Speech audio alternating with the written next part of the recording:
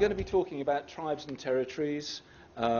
You may or may not be familiar with the original book published in 1989 by Tony Beecher. And Tony and I, the late Tony Beecher, who sadly is not among us anymore, Tony and I worked on a second edition, published in 2001, and as Karen just said, the third edition is, or the third take on it, is going to be coming out shortly. And there are people in the room who've contributed to that, and some excellent contributions from the Australian perspective will add huge quality to that. By the way, I was a bit sad not to get a jingle when I walked on. I've been spending the last 24 hours thinking what it might be. I don't know why that's gone off the agenda. Oh well, there we go.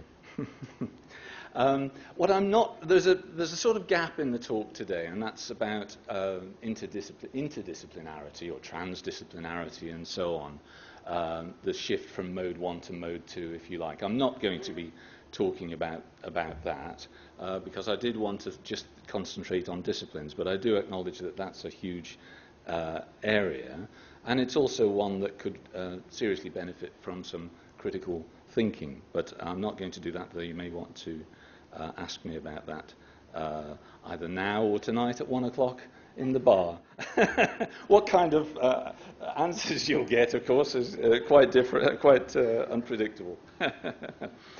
Now, the first edition of Tribes and Territories looked at academic disciplines, the territories, and then at the cultures of academics, the so-called tribes.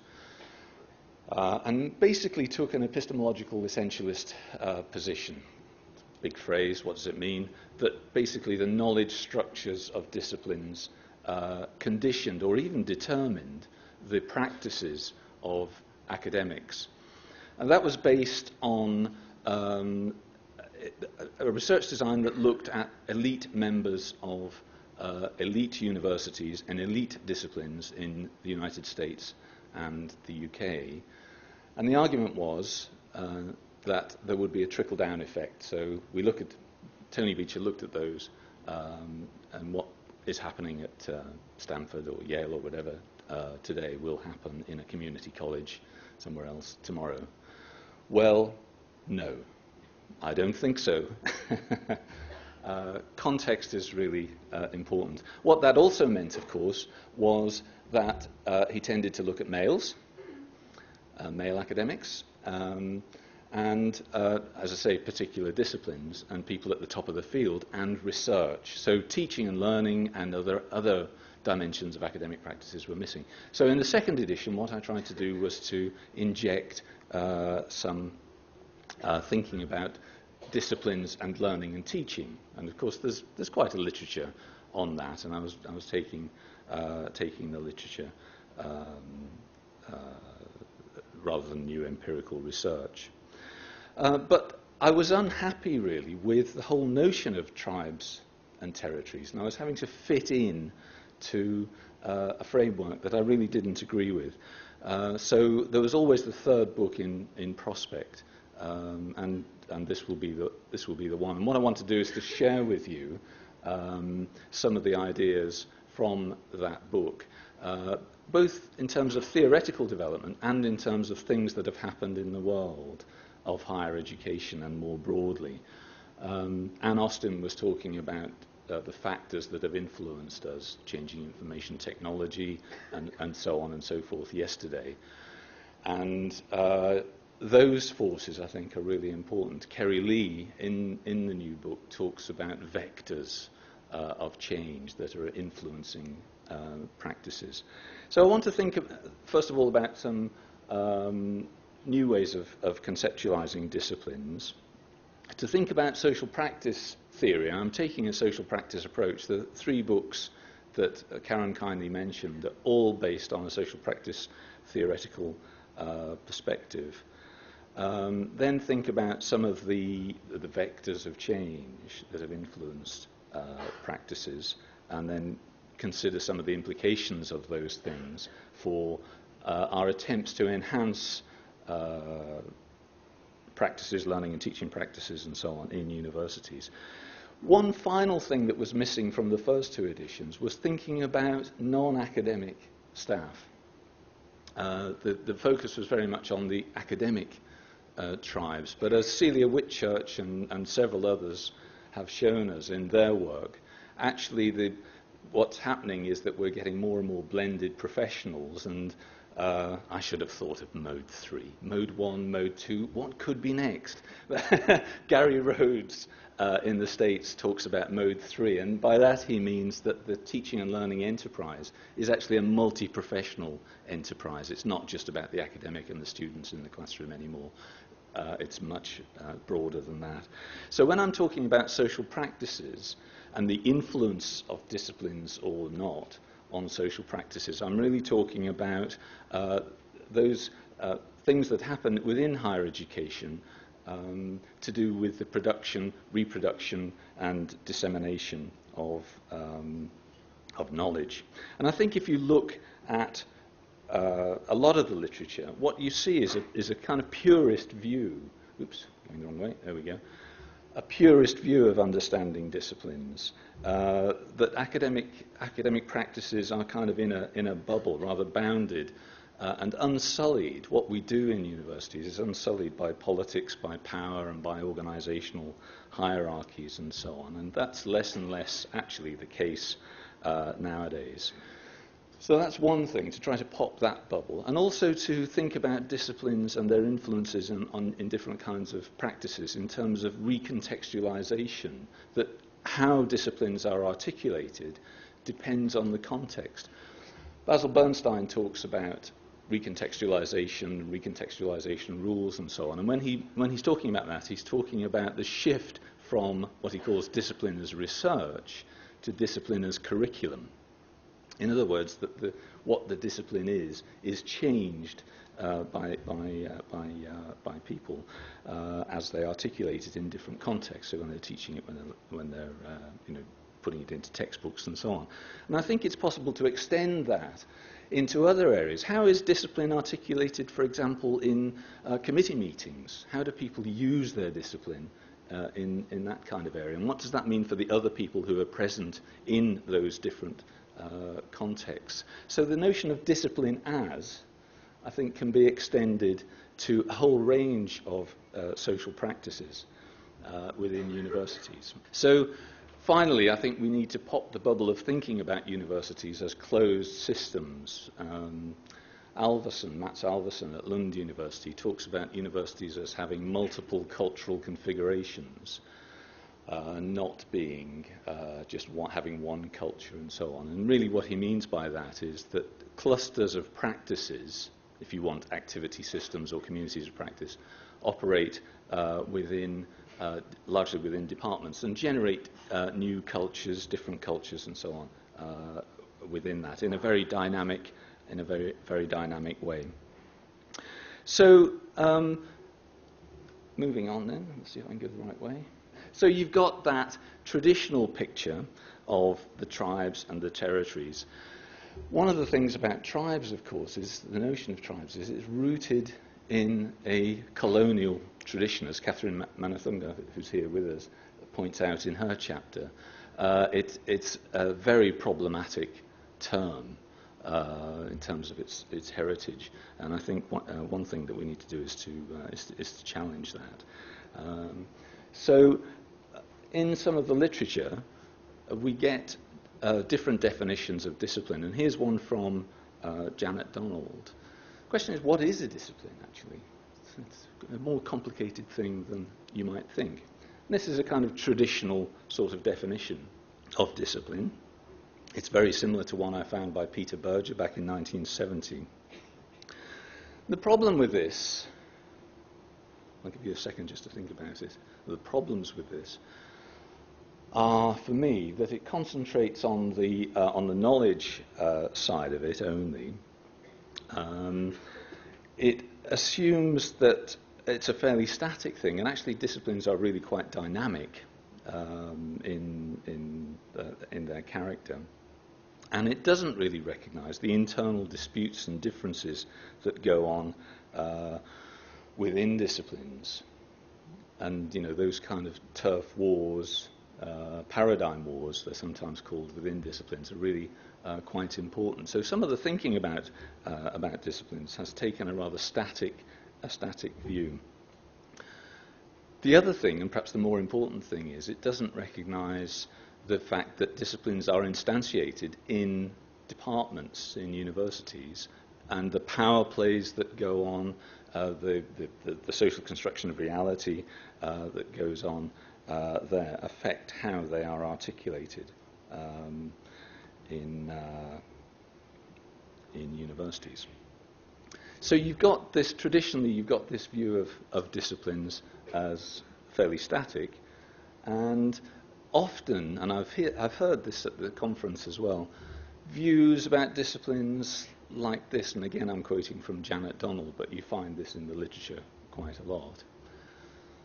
These people do this, those people do that.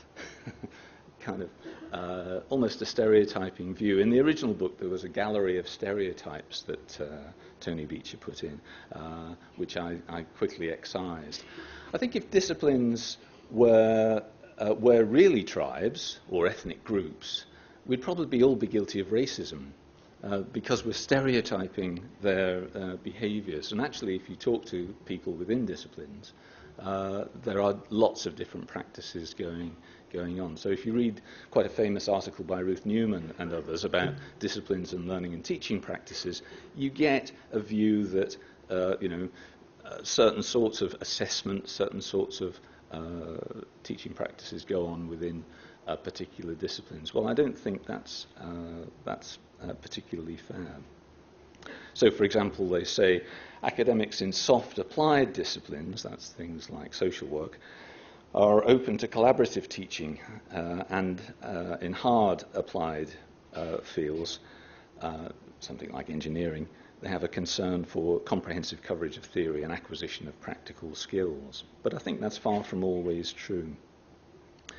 Burton Clark in 1987 said that the characteristics imported into the academic profession by individual members from their personal background and prior experiences are the least important component of academic culture. A strong epistemological essentialist position that who we are, where we come from, our backgrounds and so on, have very little or nothing to do with the practices we articulate in universities. Well, again, I don't think that's true. There is some more recent literature that helps us to get a bit real about disciplines. So, for example, Weingart and Ster in 2000 say that disciplines are not only intellectual but also social structures, organizations made up of human beings with vested interests based on time investments, acquired reputations, and established networks that shape and bias their views on the relative importance of their knowledge. Disciplines are diffuse types of social organization for the production of particular types of knowledge. So we're beginning to see real acknowledgement of social practices and power plays and so on, the influence of disciplines as a real social thing going on. So Turner too sees them as socially constructed by people in particular areas. Shouldn't get too carried away by that, though. There's quite a literature by Michael Young and others saying that we should beware of moving too far to see disciplines simply as a voice. You know, a discipline is whatever we say it is, that there are narratives about disciplines. They take a critical realist or a social realist perspective, saying that actually knowledge differences are important, but overlaid by social discussion, social creation, I should say. So a changing, moving field then in terms of trying to think about disciplines and their significance. And I just want to move on quickly to think about a social practice perspective, and I won't get too heavily theoretical about that. But I think if you bring a practice perspective to thinking about disciplines, it does begin to help you to think about the realities. It helps us to get a bit real about what's happening in universities. So I've mentioned already the importance of context, university context, and even departmental context, that disciplines are articulated in different ways in different departments, that individual members of a discipline are drawing on reservoirs of behavior, practices, sets of emotions, and so on, that are, if you like, standard, but within particular contexts, those are recreated. Different rules, recognition rules and recontextualization rules, as Bernstein says, helps to translate the discipline into a particular articulation. So we see people as carriers of practices, but at the same time they're not social dopes. They are creating, they're acting agentically as well, developing unique sets of behaviors, and then you get this multiple cultural configuration. There are sets of practice clusters, committee work, developing a new program, working on a research project, etc., where disciplines are articulated in different ways, are recontextualized, if you like. And in that, tools or mediating artifacts are used. So, for example, in teaching, the bedside rounds; in medicine, the crit in the studio; in art and design, and so on. And from a practice perspective, and particularly in thinking about change and the enhancement of learning and teaching, for example, the mediating artifacts are really important, because through them you can help bring about a shift in recurrent practices. So, for example, by changing proformas, by changing the technology, by thinking about the surveys that you're using, for example, engagement surveys and so on, or the questionnaires that universities have to fill in each year, you're actually shifting practices. There's an interrelationship between the tool use and practices on the ground that goes on. So there's a configuring of activity, but also a sort of shaping of how the tools are used as well. I mentioned at the panel discussion another feature of a social practice approach, which is discourse, the importance of discourse. And from this perspective, the use of discourse both articulates the world and can shape the world, can bracket out particular ways of seeing the world, and can shift particular things to the forefront. So the way we talk about learning and teaching, the word deliver, just to take an example, the word deliver the curriculum, deliver the syllabus, that metaphor has particular connotations about knowledge and the transmission of knowledge and so on, and we tend not to think about that. And as I said earlier on, it is really important to confront the discourse that we're using, and to just consider now and then how important it is and what it's actually doing for the way we think about the world. And then identity, subjectivities. There's a big debate in things like communities of practice theory, activity theory, and so on, about the significance of the individual within the social world, within the work group that they're in. There's something called the inseparability thesis, which says basically that we're a product of our context. Well, I don't think that's right, and I'll be showing you a little video. I'm going to stop talking in a second, but I'll show you some videos. I don't think that's right. Actually, there's a relationship going on between context and individuality. And the final thing I wanted to talk about was power.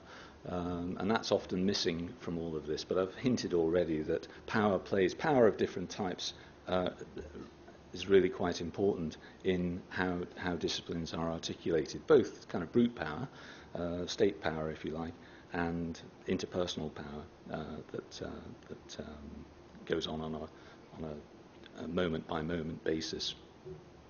So to sum up then, I'd say that disciplines aren't things. This is one of the videos that's going to come up in a second.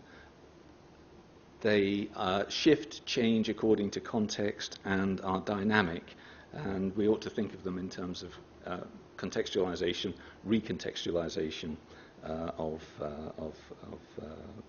disciplines. And therefore they have different sets of, different extent of power, different extent of influence over social practices. I don't think it's possible actually to say that they're strong or weak in a general sense. Rather, they shift and change according to context and according to distribution rules, recontextualization rules, and evaluative rules. Okay, I'm going to show you these 4 videos. These are actors. They're not the actual interviewees, but they are speaking transcripts from interviews that I conducted in South Africa in a newly merged institution and the merger was between historically advantaged white institution, historically disadvantaged black institution, an Indian institution, and a very particular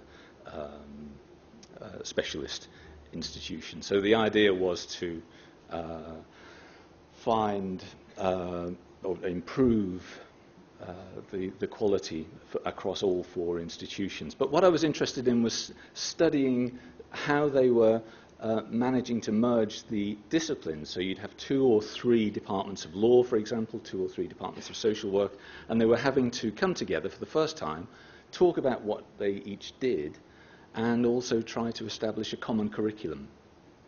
The Vice-Chancellor said that there should be a common curriculum. So my interest really in this was how has the discipline been articulated in these very different contexts? Are there similarities and so on?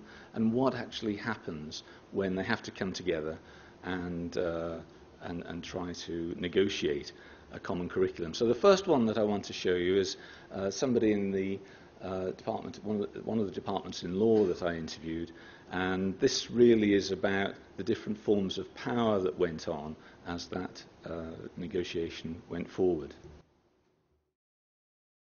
We on Campus Z had a very real interest in trying to work out what would be the best for us in terms of location out of the 3 law teaching campuses. We were desperate not to be moved to law in Campus X or law in Campus Y, wanted to retain their location. We persuaded the university to let us stay, with Campus X moving to us voluntarily. This was for a number of reasons. We argued strongly that we had branded our degree. We sold ourselves as the Campus Z School of Law. We love our historical buildings. Before the merger was announced, we brought in an architectural consultant so as not to deface the historical building and built in a new library. It's absolutely amazing. It's a lovely library. It's really lovely. So we were desperate to stay here. If we could swing it, we would try. I think we had an advantage in that Campus X had very few resources, very limited library facilities in particular, and we had all the access to databases and online stuff. Once the merger was formalised, we were keen to get together and renegotiate the curriculum. Again, we were keen to go ahead. We would push ahead, and there was no going back. We had a joint intake of students 1 year ahead of everyone else to show the university that we were serious about staying on our campus. When I think back to how we came to persuade them, it was about people, persuasive personalities taking the initiative. In truth, we had sway of numbers. So when we said, look, we got the great course of first year level and we did our homework in advance, it was very hard for Campus X to argue against it. However, in discussing the curriculum in part 2 with the other campuses, it was tinkering because the Law Society largely determines the curriculum. But there were a number of strong personalities in our department who really pushed their particular teaching interest and research interest. To give an example, we have a person who's on the Human Rights Commission. So in our degree, human rights is very strongly emphasised. It's weighted in favour of administrative law, constitutional law and human rights. So that our flagship, our distinctive feature. And before the meeting we said, we are not giving up on that. That's what we're good at. That's what we made our name on. We also felt we had an image market-wise, reputation-wise. We definitely believed we had the better course and we have weight of numbers. So we went in a strong position. You had your criminal lawyers, you had your family lawyers, you had your people who clearly saw it as their territory, trying to persuade everybody else. It was power plays, horse trading. We will give you this if you give us that. Usually, one dominant player took the lead. There are individual personalities, powerful personalities, strong players, who feel they own their specialisms and tend to dominate. They are going to squeeze out specialists who are less able to make their case. Coming from a position of authority, they came in and laid it down. We've always done it like this, and intimidated people. And if you analyse that, you can see different forms of power being spoken about and operated. So, to go back to what I was saying earlier on about the definition of disciplines and the understanding of disciplines, it's not in a bubble, a bounded bubble, but is actually, we need to get real, as obviously happened there, about how we understand decisions about what the discipline is, what's important, and so on. The second one is about ideology to some extent, and really about the ideology of merit and intelligence and so on. And I think you can see issues about context being played out in this one too. We had a member of staff, a theoretical physicist, who when he came here said, standards are the key thing. We should select our students and leave them to sink or swim. I'm the only person around here who's maintaining standards, and I shall maintain standards. He came from an American situation and had to have the difficulties of certain groups of students in South Africa pointed out to him. Once he realised this, he changed his position. We looked through our materials, our workbooks. We found examples about the conduction of heat through the walls of an igloo. Many of our black students didn't know what an igloo was.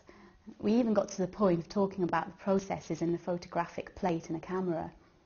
We eradicated these culturally based examples. Has there been a transformation in physics teaching? Decidedly, yes. So I was just going to thank her then. It's a video.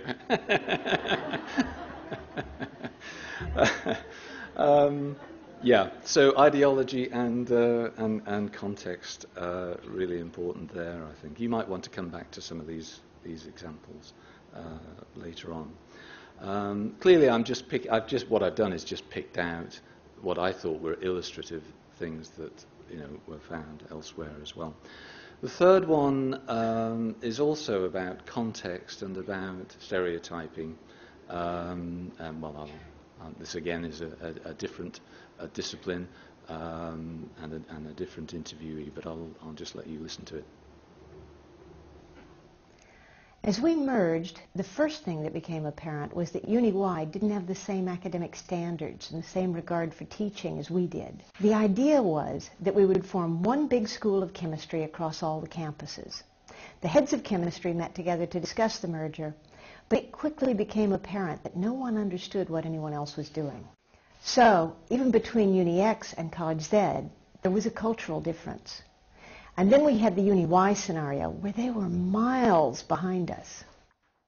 And the biggest problem we had was, how do you tell somebody that they're not very good?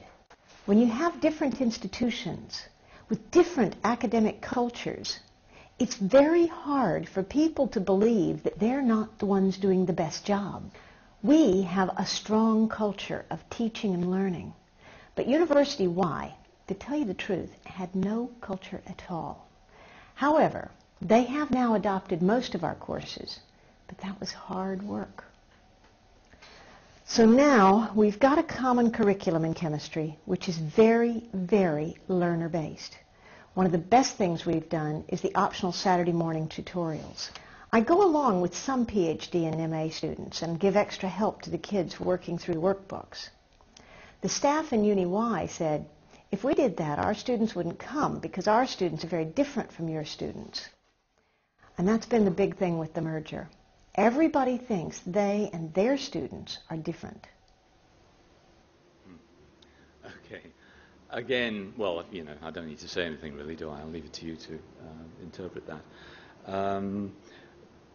Okay, final one, just to move on quite quickly. I mentioned the inseparability thesis in some of the work on social practice theory, which I disagreed with. And I think this quote describing the influence of one particular person just shows how even within a community of practice, an activity system, whatever you want to call it, one person brings in from outside not only their history and so on, but also their personal characteristics. So, the influence of humans, individual people, is really significant, and that's something we found in our evaluation studies as well. If one person changes a key player, it can have enormous consequences for the success or otherwise of the innovation. So, if we could play this one.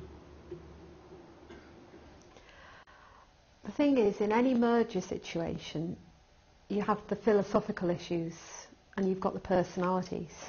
I mean, we have this Lulu of a personality. I mean, I'm telling you, I don't think I'm exaggerating. When I say, well, basically it was like a little Hitler. And, he was in charge of physics and chemistry. But, he was just, honestly, it was just so obstructionist. The politics,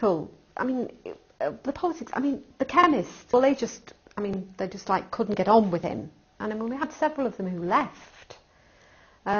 Anyway, we found this out in one of the first few meetings with him. He was arch commonality man. Oh yes, we must have common tests, we must have a common curriculum. It was common everything.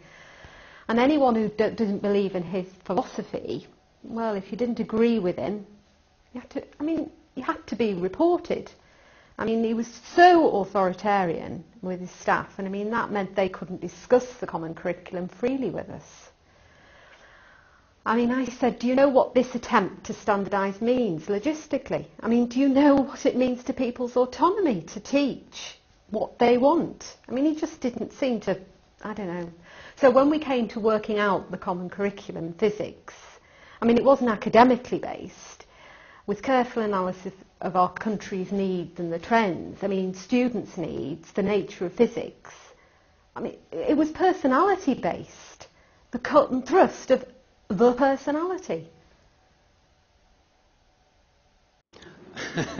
I bet you've never come across anybody like that in your professional life.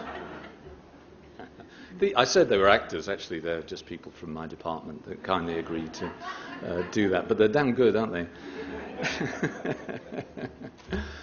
Okay, well, I hope those videos kind of concretized a bit some of the rather theoretical ideas that I was articulating. You get the message, let's get a bit real, let's pop the bubble of thinking about disciplines and really think about how those are instantiated in committee meetings and so on and so forth. And that's of significance not just for academic staff, disciplinary specialists, but of everybody who's engaged in academic practices in university. So just very quickly, I just wanted to say that also, as well as that sort of re-theorizing of practices in universities, of course, as Anne was saying yesterday, huge things have happened in the real world, these enormous changes, these factors that have been occurring that also influence what happens in universities. Is it possible to say that the relevance, the significance, the power of disciplines is declining on average? Well, as I said before, context is so important, so it's really hard to to make general statements like that. But I suppose on average, overall, yes, these other forces are really important. In the chapter where she deals with these things, Kerry Lee talks about vectors, as I mentioned, change vectors, and identifies demographic changes in the population, technological changes, of course, market forces, the aging academic workforce, and the quality and performativity agenda, that sort of new managerialism that I was referring to earlier on. Those are all really, really significant, and of course one could identify other ones as well. Stephen Ball talks about a global policy ensemble, by which he means a sort of neoliberal, new managerialist set of policy drivers that you see pretty much all around the world. And a lot of what I've been hearing about Australia is not unfamiliar to me at all. And that's much the same in many other countries. And those are driving practices. We're jumping to new new forces, new agendas, and so on. Obviously, I don't need to say any more about that. You're very familiar with those. So, just to come to the final part of the talk, then, what does this mean for change? What does all this mean for trying to change things? I don't think, what I've been trying to do is to set out a theory of stasis, if you like. What's it like? How important are disciplines? How is their significance changing, and how should we re-theorize that? Okay, you've got a theory of stasis. What about change then? Well, I think there's a few things that we can say. One is that practices are engrooved, and they do tend to snap back to previous practices. I haven't really got time to illustrate that, but it's really hard actually to keep the movement going. One of the things that we can do in that, as I've said already, is to think about the tools that we use, the artifacts, the mediating artifacts, think about proformas and so on. We need to think about the emotions and codes of signification, the kind of associations we have. That making a change, for example, to peer assessment, student peer assessment, isn't just a technical change. It actually has an emotional resonance with teachers, asking people to stop being the sage on the stage and to be the guide at the side. Actually, has issues about identity and why they're there, power, and so on. They're not just technical changes. I've mentioned the importance of discourse and how potential changes are framed, and not to make the mistake of calling administrative staff units of resource and that sort of thing, and not even to think like that. The importance of subjectivities and power and how people will respond to potential changes. The significance of being anthropologically familiar with context. If you take the social practice point that context is significant, very significant, and that things are usually contextually contingent, for example, the articulation of disciplines or particular social practices, then change agents, somewhere along the line, somebody needs to be anthropologically familiar with the context. And we use, Tony Beecher and I use in the book, this notion of using a market gardening approach rather than an agribusiness approach, in other words, being aware of context. And to expect what's sometimes called domestication. In other words, when an initiative hits a particular context, it's changed, it's domesticated, it's made to fit, and that means that there will be different outcomes to the same initiative in different locales. So there's a sort of sensitivity to change and the importance of current practices that's really important. And I often talk about three important characteristics when thinking about change: salience, congruence, and profitability. The salience of whatever initiative it is that you're trying to bring about for the people that you're aiming at, how significant it is for it. Congruence, how the projected new practices fit with the current ones, and starting from where people are is a really important thing to do. And profitability, not in the cash sense, we get so little of that as individuals in academia, but in the sense of things that matter to people. Why should this change be? Why should I do this change? Why will it make my life better? And for people in universities, time actually is the currency that's of importance. So showing people that time can be saved, and yet the practice can be done more efficiently, more effectively, and better is really important. So thinking about the initiative, the change initiative, thinking about context, and thinking about how the two things fit together, really important. So just to sum up then, I think we do need new metaphors. Just give you a moment to appreciate that. I don't know if you can see the things on the boxes there. And as Catherine Manathunga and Angela Bruce say in their chapter, we definitely need to move away from these tribal and territorial metaphors. And what they're suggesting, I think rightly, because it's been in my mind as well, I've tried to use it, is metaphors around liquidity, oceans, rivers, and so on. Liquid modernity, Bamber talks about. Movement, flow, and dynamism, rather than the stable, static concepts of tribes and territories. And I'll leave it there to give time for questions. Thank you so much, Paul. I'll say a few words in a minute, but we do have some time for questions. Thanks so much. And happy to take questions from the floor. Yes? Gordon, speak up.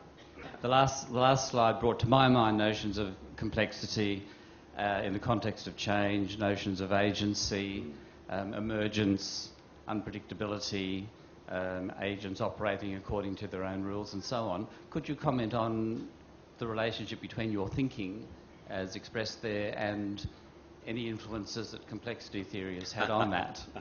Well, Lynette Arthur, I don't know if she's here, gave a very interesting talk about mergers and complexity theory and applied complexity theory to that in a very interesting way. So perhaps have a chat with Lynette. I'm not enamoured of complexity theory personally, only as a metaphor.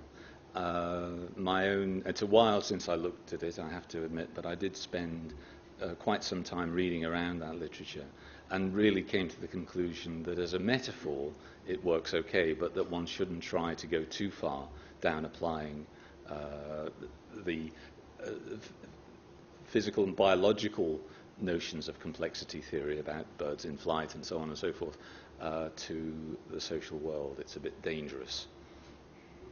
Any other questions? Yes. I wondered, in terms of the way you're thinking about disciplines and the fluidity and permeability of them, how you see the process of socialisation or enculturation into particular professional areas. Yeah, well, Peter Knight, and thank you for that. Peter Knight and I, the late Peter Knight, I'm very sorry to say, somebody said to me the other day, all of your collaborators die. So don't bear that in mind if you fancy writing with me. No, Peter Knight and I did a study based in Canada and the UK of new members of academic staff, because we were really interested in that question. We thought it would help us to understand the notions of cultures and so on, if we could understand a bit better how new academic staff are enculturated into particular contexts and particular disciplines and so on. We couldn't actually find any new academic staff, so we got some we got some partly used ones, and they were okay. We interviewed them. Peter was in Canada, I was in the UK, and we interviewed them in different institutions and so on, and then re-interviewed by telephone some of them later on. And the results are published in a series of 4 articles that you can have a look at if you're interested. But what we found was that happenstance, serendipity, if you like, was really important in that. The overheard conversations, I'm thinking about things about teaching and learning, particularly in that discipline. Formal workshops and so on were important, but only for some forms of knowing. Frank Blackler has a very interesting article about forms of knowledgeability, embodied knowledge and brain knowledge and so on. And actually, if you begin to think in those terms and think about the kinds of levels of appropriateness of different ways of transmitting knowing, it's an interesting thing to do. But we certainly found that serendipity was really quite significant in the socialization process in particular contexts.